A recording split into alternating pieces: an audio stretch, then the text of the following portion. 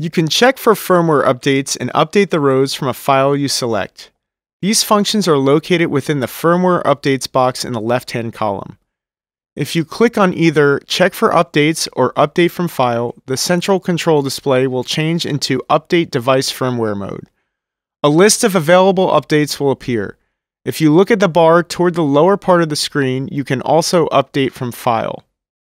First, click Refresh List to make sure all of the available updates are loaded, and then choose one of the available updates. Remember, it is important that you ensure that you are connected to the internet.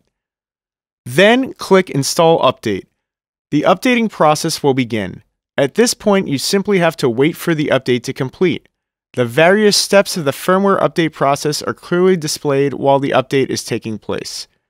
It is important to note that firmware updates are not destructive. Anything that you've saved to the pedal is still intact.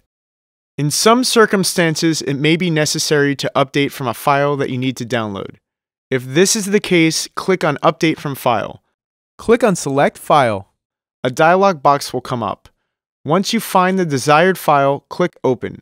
The file is now ready to be loaded. Click on Install File. The update from file has begun.